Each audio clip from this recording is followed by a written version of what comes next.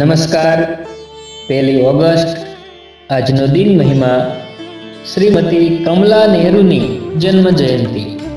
નીડર સત્યાગ્રહી શ્રીમતી કમલા નેહરુનો જન્મ 1 ઓગસ્ટ 1899ના રોજ થયો હતો। તેમનું વેવિશાળ 13 વર્ષની વયે જવાહરલાલ સાથે થયું। તેમણે કોઈ શાળા કે કોલેજમાં પ્રવેશ મેળવ્યો ન હતો।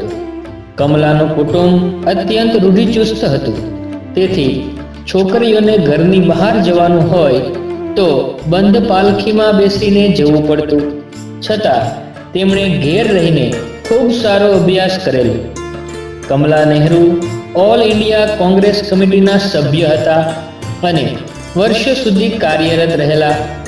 કમલાજીએ તેમની રાજકીય કારકિર્દીનો આરંભ યુપી કોંગ્રેસ કમિટીના સભ્ય બનીને કરેલો।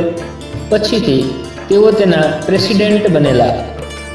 સવિનય કાનૂન ભંગની ચળવળમાં તેમણે સક્રિય ભાગ લીધેલો અને સમગ્ર અલ્હાબાદમાં ડિક્ટેટર તરીકે જાણીતા થઈ ગયેલા।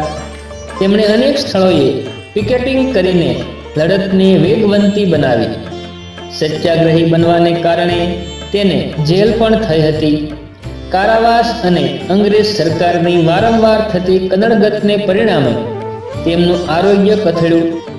સ્વિટ્ઝરલેન્ડ સુધી સારવાર કરાવી, પરંતુ રોગે તેમનો પીછો ન છોડ્યો। ઈસવીસન 1936માં માત્ર 37 વર્ષની વયે અવસાન પામ્યા।